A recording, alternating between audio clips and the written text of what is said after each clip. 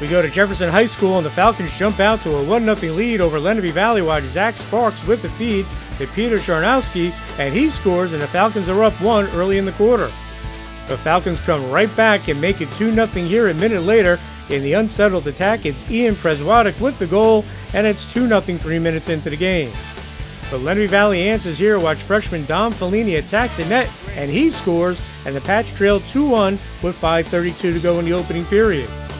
Jefferson, however, would take a 3-1 lead after 1 quarter. Once again, it's Peter Jarnowski on the doorstep for the goal, and the Falcons are up by 2. Second quarter we go, and Jefferson looks to notch its 4th goal here, but watch Lenape Valley goalie Kevin Carpentier make the save to keep it a 2-goal game, 3-1 Jefferson.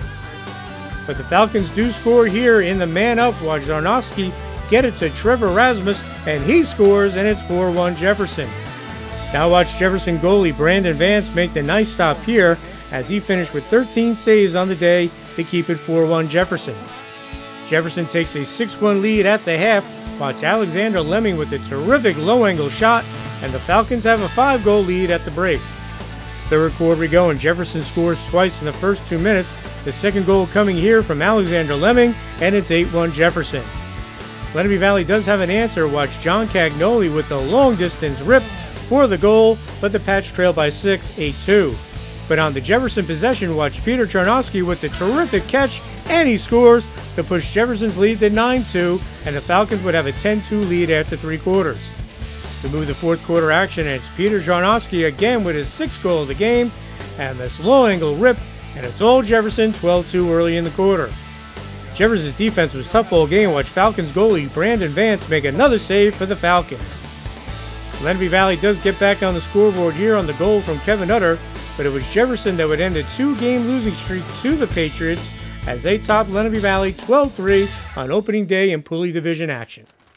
We had to come out strong today. It was a rivalry because last year it was our opener, same thing. We were over there. It was a 5-4 loss last year, but this year we had to come out strong, come out hot. It was our home turf, our home field. We haven't beat Lenape Valley in a very long time, so it was a great come out. Every kid was fresh, every kid was hot. We all had to step out, do our thing, play right, play our game.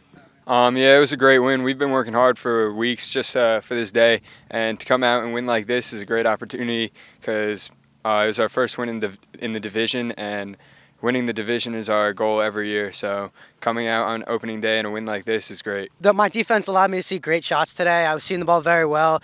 Coach made us work really hard in practice in anticipation for this game, and we just came out really strong, and we're not going to lose this game. Always great to get off to a good start. We had a tough game last year in the opener, and we lost 5-4. So it was a little motivation, but I just think the excitement of getting going, and the kids were pretty fired up for it.